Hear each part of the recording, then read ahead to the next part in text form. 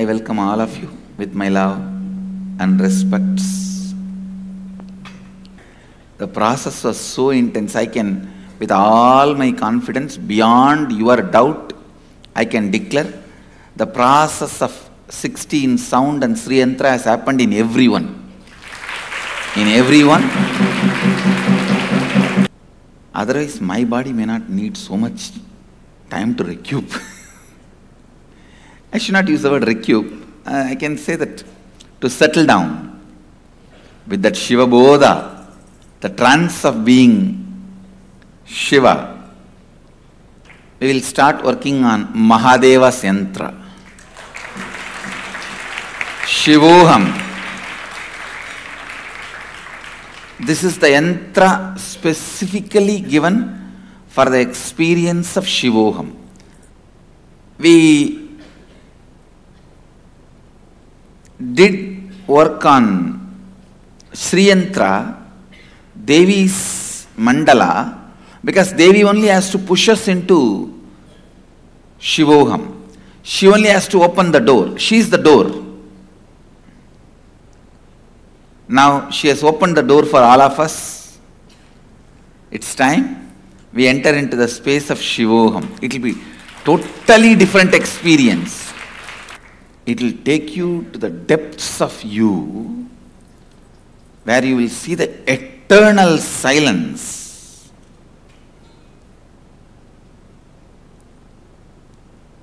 The vibrant silence of Kailasa.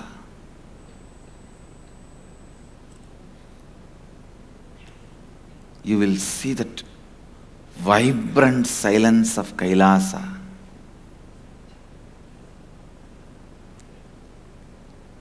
Today all the 16 sounds will be merging into that one soundless space, Shivoham.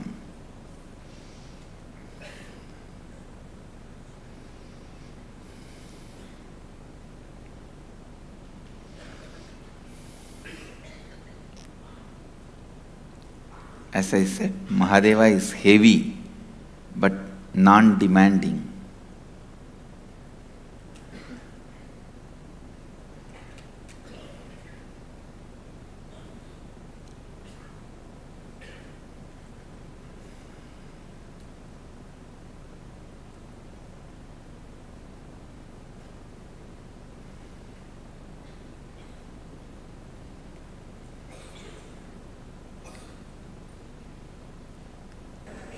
Come on, let me respond to your questions or sharings, experiences. Go ahead.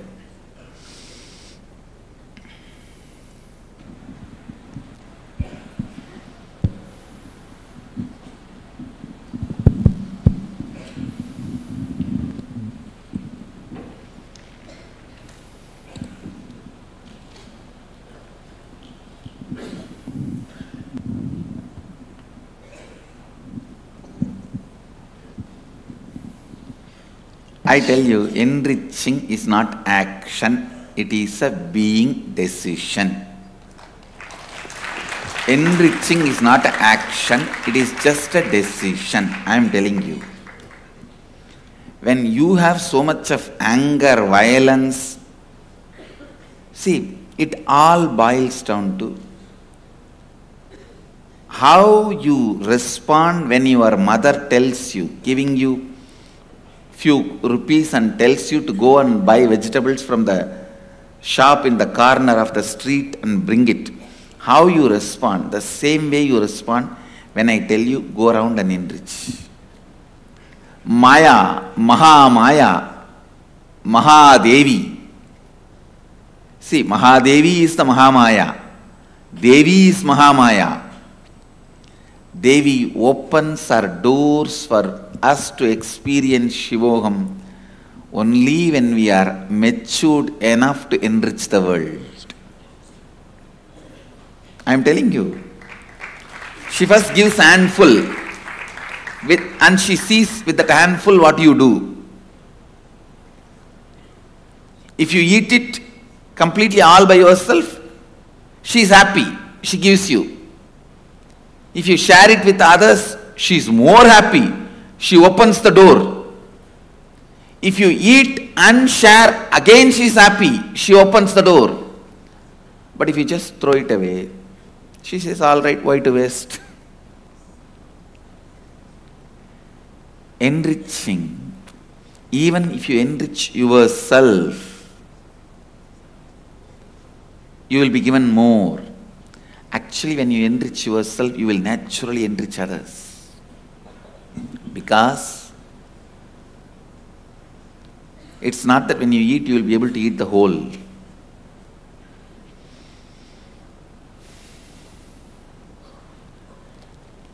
At least from my experience, I can tell you, become a Bole Baba to share with the world.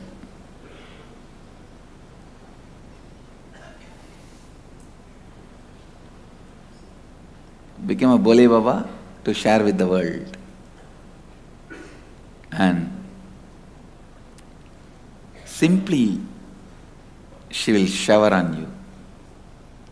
She will shower on you. Swamiji. Yes, go ahead. I want to tell on myself because I got irritated over something, and the irritation turned into an amazing understanding of myself and of others. There was one person here who's very different from me, and I'm more like a Boli Baba, actually. I'm kind of a frilly Boli Baba. And I like to get frilly, but I like to get muddy at the same time. And sometimes I'm a little inconsistent, not highly structured. And there's a highly structured person here who I keep coming in contact with. And this person is asking me questions like, you need to move back, or you need to move forward, or where's your handbag, and where's your water bottle, and why did you put this package here? And I started to think, this person is acting like my mother, you know, and it's like, she's not my mother. Why is she telling me what to do? And I started to get irritated, and then I realized that she was me, and that she was a reflection of something inside of me that I needed to understand more about. And this morning I saw her before I came in, and she was so upset because she was trying to put everything in order and nothing was working, and the trash was on the floor, and there was a ice cream drink that was half drunk, and it was out there, and she said, look at this, can you believe that this is here? And I'm like, yeah, I know it's there because you created it. You created it to be there. And we started to share, and to make a long story short, I held her in my arms, and she cried, and I told her, you know, you're a structuralist, you like structure, and you want everything to be in its place. And that's a beautiful aspect. But then there needs to be the flexibility that goes along with it. And see, I'm overly flexible, but not structured enough. So we make a beautiful pair. So now we can reflect each other in a beautiful way and accentuate the positivity that we have to offer each other. See, structured is God with form. Being unstructured is God with formless. You should be beyond both, able to enjoy both.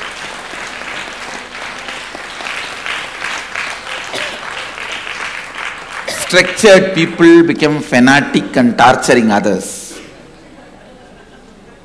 Unstructured people, just by being unstructured, they torture others.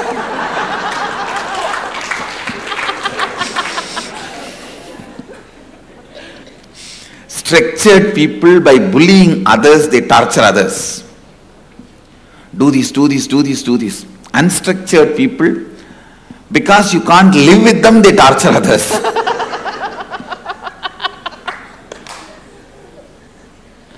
But I tell you, ability to be with both. If somebody is structured, you are able to accommodate that person also. Whenever you feel unstructured, you be there and you are able to accommodate when people wanted to be structured. And something more is the real pure space.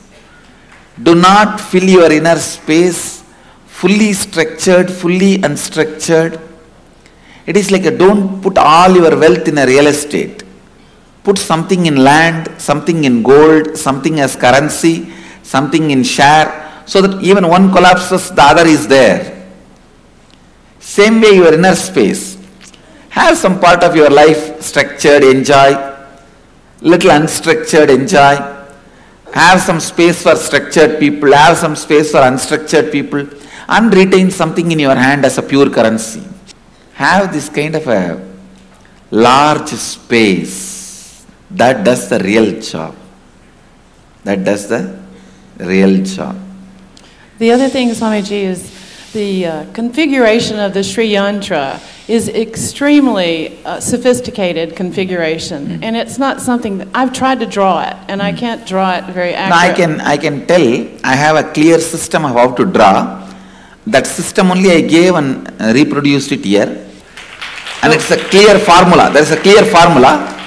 I have that formula with me. I will give it to.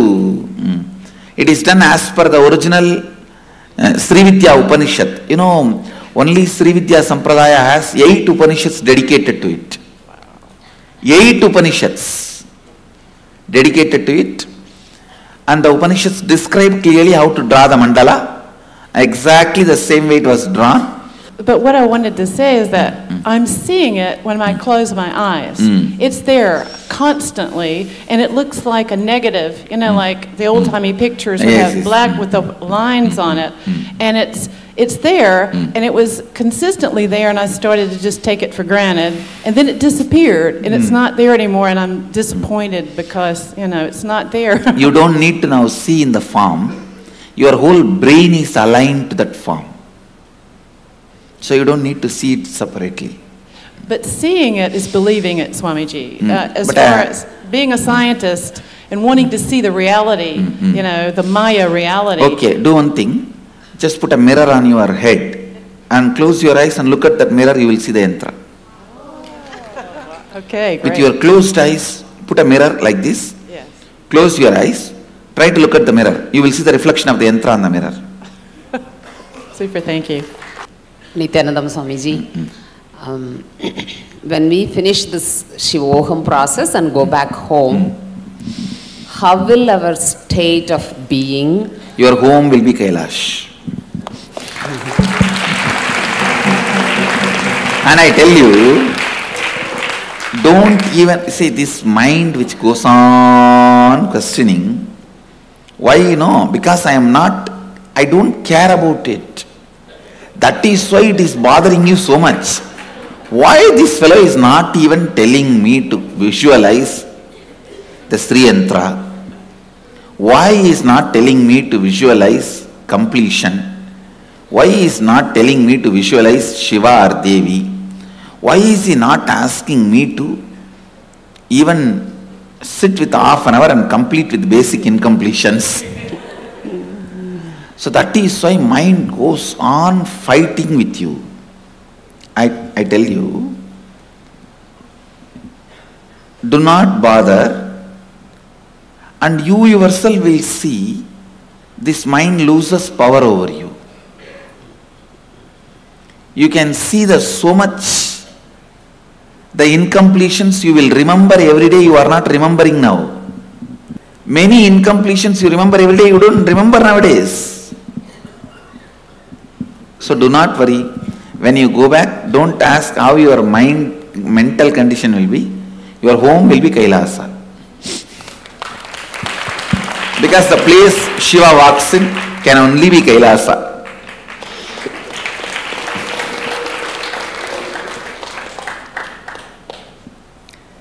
There is no need for you to believe. There is so much. Otherwise, you yourself, do you have a logical reason why so much is happening in you when you are not doing anything? So much is happening in your body, so much is happening in your mind. Yes. Swamiji, we talked about structured and unstructured people.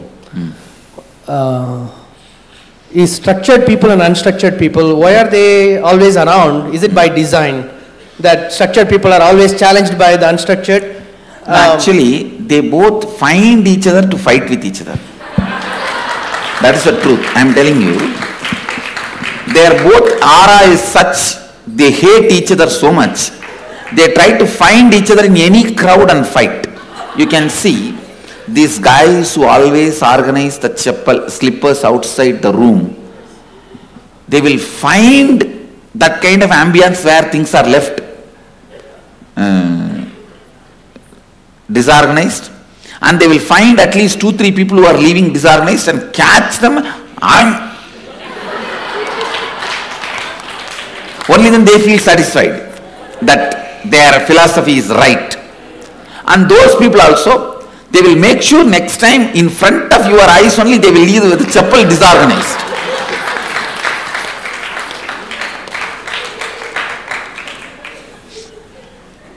It is like no, they find each other and torture each other. In my case, I keep such a way myself, both cannot torture me. Because I know how to be structured and how to be unstructured. Swamiji bless us that both structured and unstructured people should not be bothering us. Thank you. Just have a large inner space, that's all. Have a large inner space. If you remember, there was one conflict brought to me about this Q and Q jumping. How I handled, just see, that is exactly the way to handle.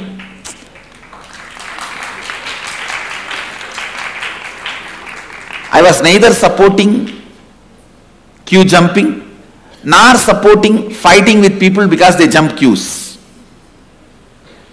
I dismantled the structure of Q itself. Like that, let us.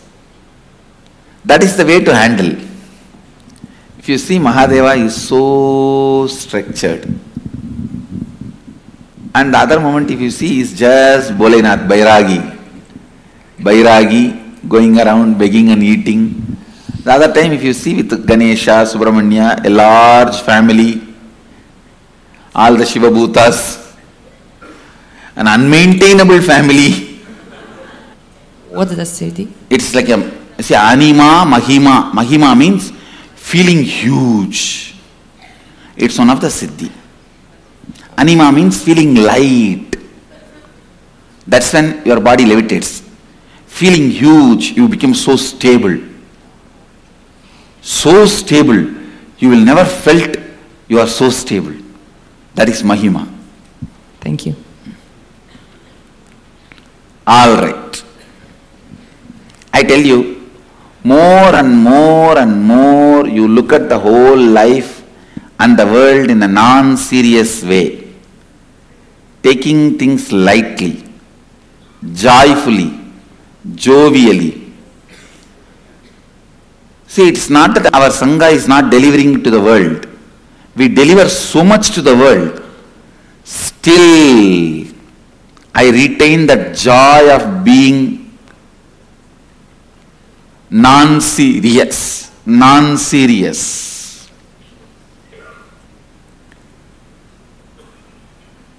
I tell you, nothing is a problem as long as you don't make it as a problem. So, essence of today's satsang, live happily.